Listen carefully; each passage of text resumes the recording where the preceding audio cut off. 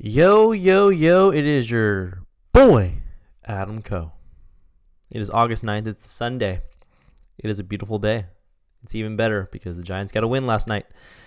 Probably the most nervous I've been all year as a Giants fan, especially at the end of the game. It wasn't nervous in the middle, and then right at the end, we almost lost. So we'll get into that.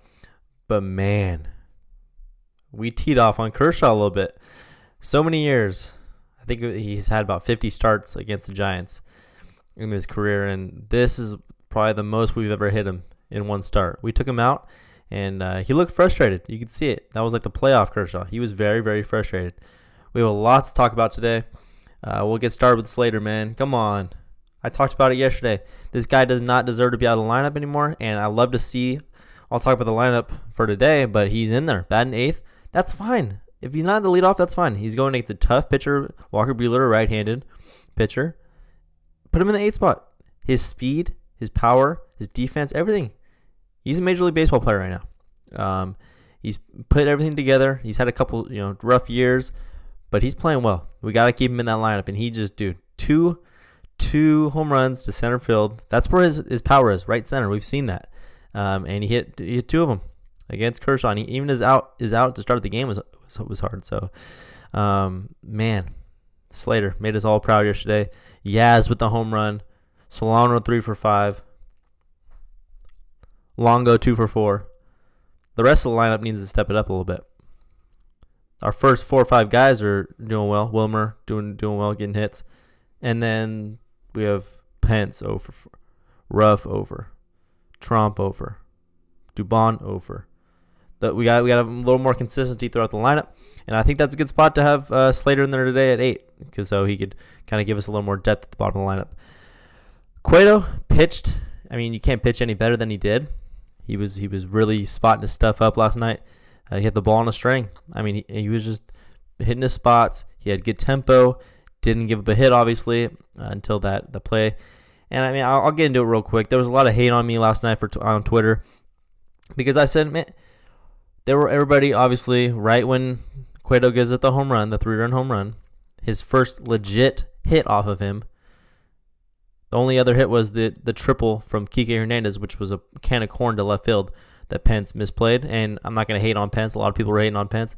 I mean, if you can't see the ball, you can't see the ball. It's not like he's not trying. He just didn't see it. It's a tough sky, and it happens. It just happened at the worst time, and it's probably the worst way to ruin a no-hitter in the history of baseball, besides probably Galarraga in Detroit with the missed call at first base. Anyways, yeah, I mean, what is Kepler supposed to do? He goes out there, checks on his guy to see if he's healthy. He had a little. We now know that it was a blister on his foot, and he says he has a couple of pitches, and he says, "I'm fine. I want this guy. I want Turner. This is my game."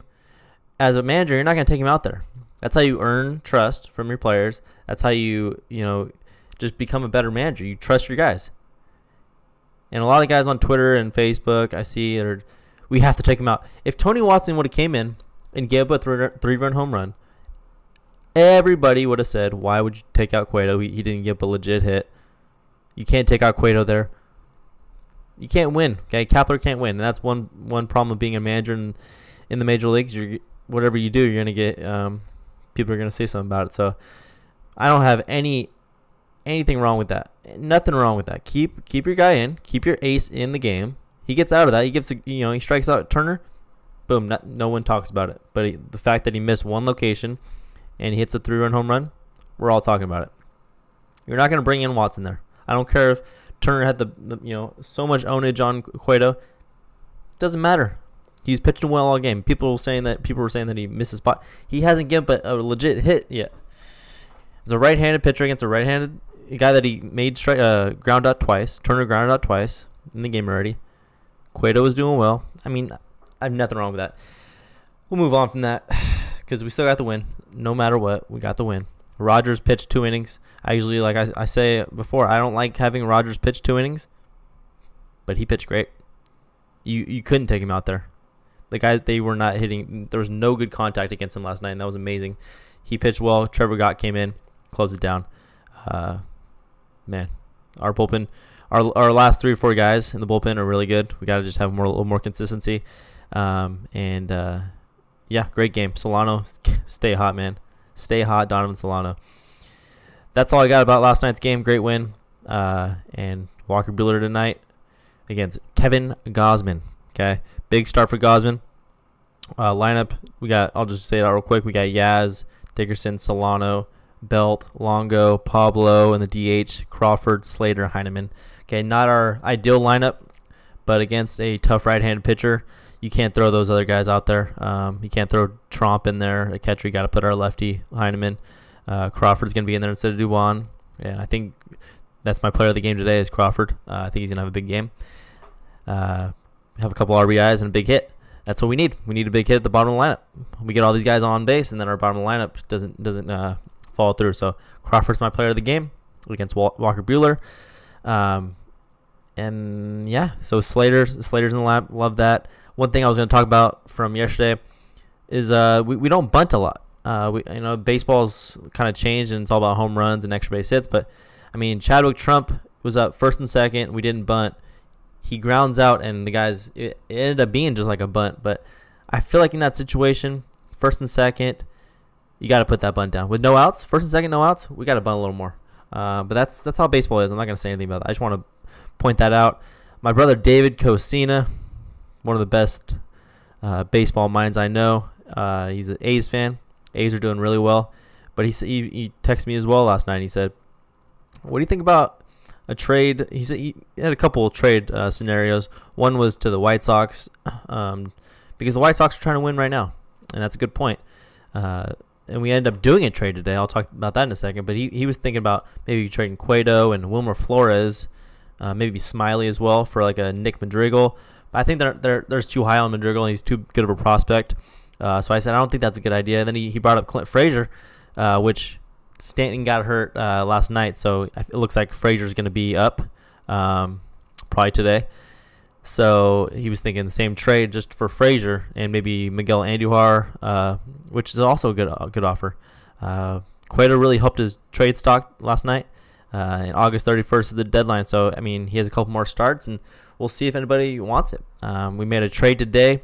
We got Luis Basabe, a guy that when the White Sox designated him for assignment, he was their ninth prospect, best prospect. I think he's actually like the 11th now. He's going to be 18th best prospect for us. They just announced that.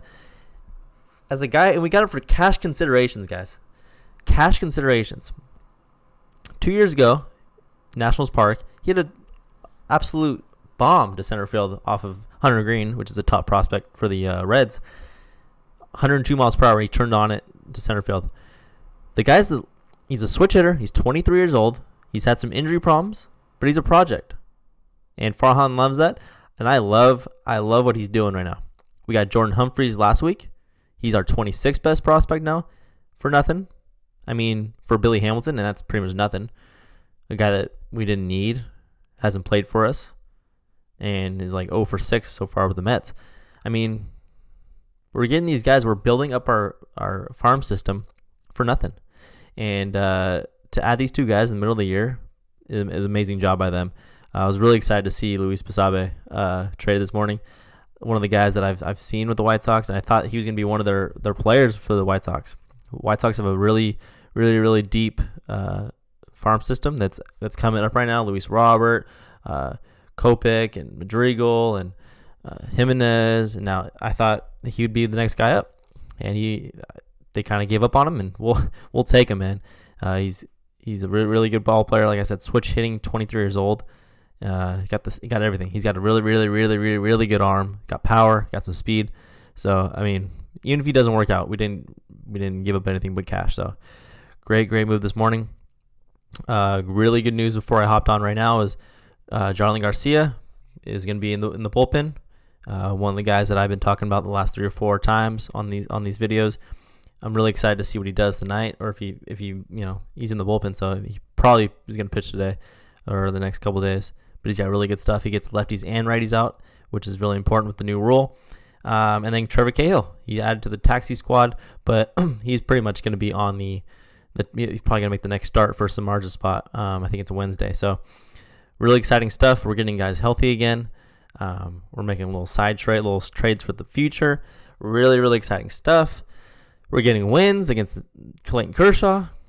So, I mean, hopefully we can keep this momentum going. And if we can get 2 out of 3 from the Dodgers and the 2 wins go against Kershaw and Buehler, man, that's impressive stuff. And we go to 8-9. So 7-9 right now. Not where we want to be, but 8-9 after today would be awesome. Okay, so that's exciting stuff. And then Avellino, the guy we got in the McCutchen trade, got designated for assignment. He hasn't really panned out for us, which is fine. Not every trade works, and he wasn't really a guy we thought was going to be a superstar, but maybe a little piece. We saw him last year a little bit. He's got the speed. He's got really good defense, but his bat hasn't been there. So, I mean, best of luck to him. Maybe he comes back if he clears waivers and whatever. And the one last thing I was going to talk about yesterday, and I forgot to talk about it, was Tyler Beede. It's really a tough year for him to have the Tommy John surgery, because I mean last year he got a bunch of innings, and a lot of good time to figure things out. But we're still high on that guy. He's got really good stuff, and hopefully after this surgery and recovery, he could be the guy that could be the 4th, 3rd starter for us. It's unfortunate that he couldn't get this year in, especially this quick little year. We could really use him as the 4 or 5 guy and just get him innings. Give him some innings just like Logan Webb's getting this year, and some experience against these major league hitters. But it's unfortunate. It really is. And he's one of those guys that we drafted high out of Vandy, and I really like his stuff. But, you know, he's had a tough couple years with us. A little high ERA, but I thought this would be a great year for him. Unfortunate. Oh, well. We'll keep positive. I want to end on a positive. Let's get a win tonight. Score early again. Like I said, my player of the game is Crawford. But, man, keep swinging it, Yaz. Keep swinging it, Solano. Keep swinging it, Longo. Pablo, get a hold of one today. The DH. Heineman, don't have a catcher's interference. Anyways, that's all I got. That was a fun one today. Hope we have another fun one tomorrow. Let's get a win. Let's beat LA. Let's win the series. And go Giants.